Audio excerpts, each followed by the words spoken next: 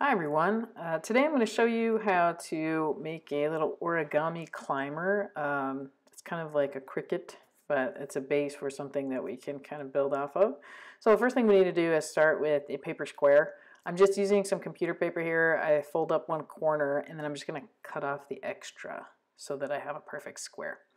And you don't have to use computer paper like I am. If you have something else that will work, that'll be fine, but make sure it's not too thick or it's going to get really difficult to fold after you do a few folds. So go ahead and make sure you get that nice square, and we're going to continue from this point.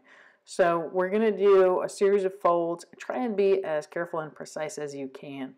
So I'm going to fold up in the other direction there to make another triangle, and I'm just going to lift those two corners, okay, and I'm going to bring that corner up to the middle. So I'm going to line it up just right with that middle line and very carefully line it up and then push it down pretty firmly there, and do the same on the other side. So when we do that, we're going to have these kind of two flaps that we can fold down, and that's our next step there. So what we're going to focus on is, see these corners here. So I'm going to lift that flap down, and I'm going to make sure it folds right at that corner. I'm going to angle it just a little bit. Okay, so you can see that I didn't make it a straight line. And there's no perfectly precise way to do that.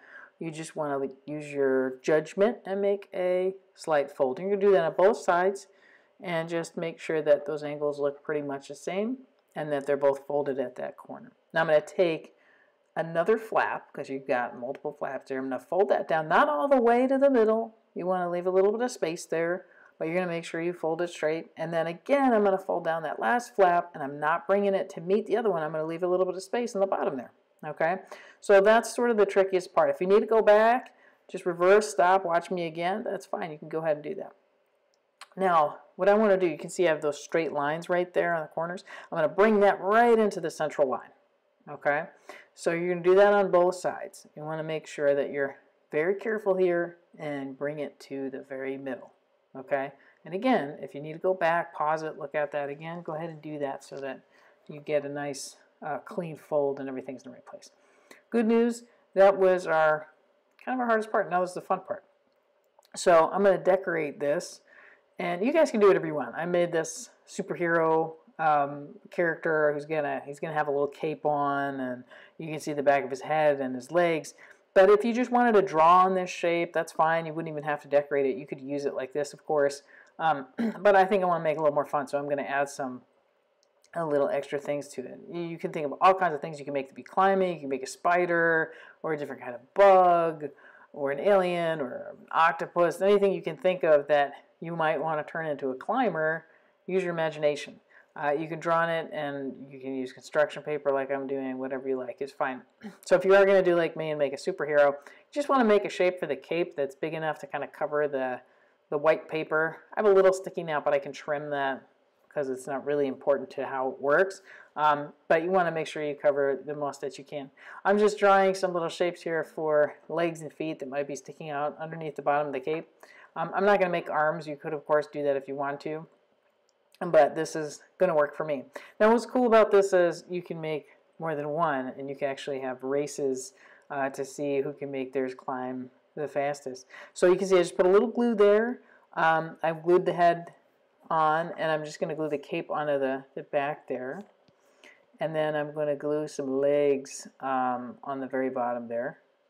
Okay, so just a little glue is fine. Now I'm going to flip, as you can see I cut off that extra, so I'm going to flip this over. And I've got a pretty long piece of string. It's about 6 feet long. I don't want it to be too short, or it's not going to have much room to climb.